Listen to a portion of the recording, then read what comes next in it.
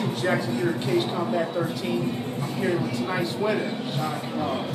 Sean, man, I was talking to you in the back earlier, and the team was telling me that he was just vicious and definitely not blinking to watch out for you. What was your thoughts going into the fight?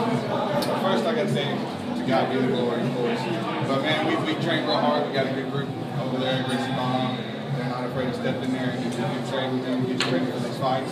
My goal was to stand with them.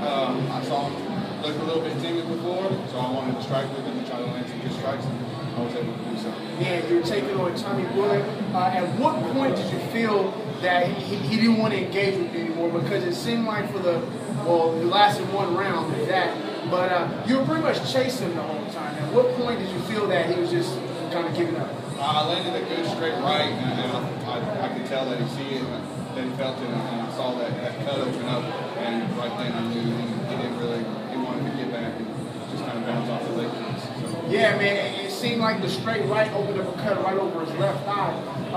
Once Joe Solis called timeout, did you think he was going to continue, or did you feel that was going to be over? The cut looked pretty deep. I mean, I thought it was going to continue, but I mean, it did look pretty deep. The ref did the job. They stepped in and made sure nobody got. Definitely, man. So you got the win. The striker looked phenomenal. What's next for Sean? Oh man, get back into camp. We got great guys, Alex Mahon, Matt Ball, Gerardo, Alex Cote. They get us ready, man. So we'll see what's next. We're ready for anything. There you go, Sean. Congratulations. Yeah, baby.